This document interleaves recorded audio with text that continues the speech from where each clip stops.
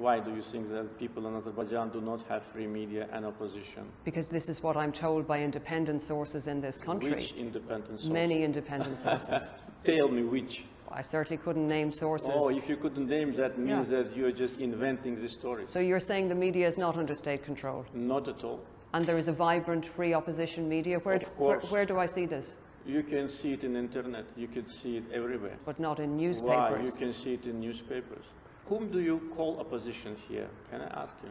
Well, is there allowed to be an opposition here? Yeah, it is allowed, of course. I mean, NGOs are the subject of a crackdown. Journalists are the subject of a crackdown. Not at all. Critics are in jail. No, not at all. None of this is true. Absolutely fake.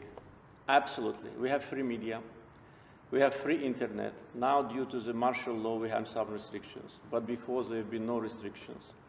And the number of internet users in Azerbaijan is more than 80%. Can you imagine the restriction of media in a country where internet is free, there is no censorship, and there are 80% of internet users? We have millions of people on Facebook. How can you say that we don't have free media?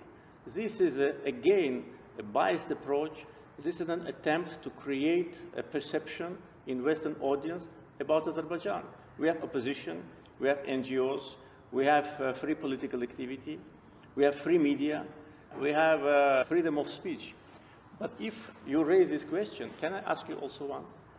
How do you assess what happened to Mr. Assange? Is it a reflection of free media in your country?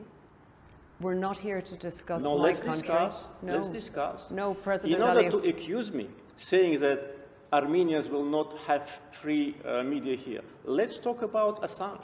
How many years, how many years he spent in Ecuadorian embassy? And for what? And where is he now? For journalistic activity. You kept that person hostage, actually killing him morally and physically. You did it, not us, and now he's in prison. So you have no moral right to talk about free media when you do these things. Returning to the conflict, how long... long... better return to the conflict, because this is not what you like. You like only to accuse.